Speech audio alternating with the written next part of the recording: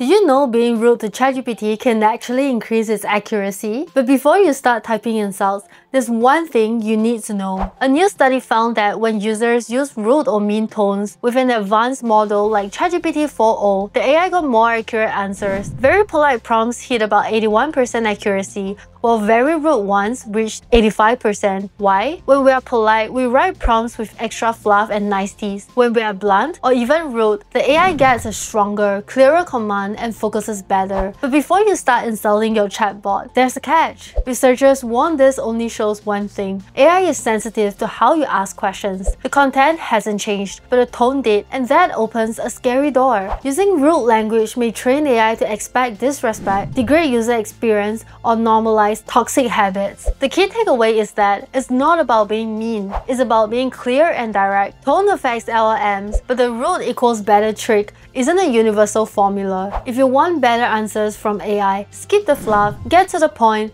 but keep it respectful. Comments rude to get the full study link and follow for more AI insights.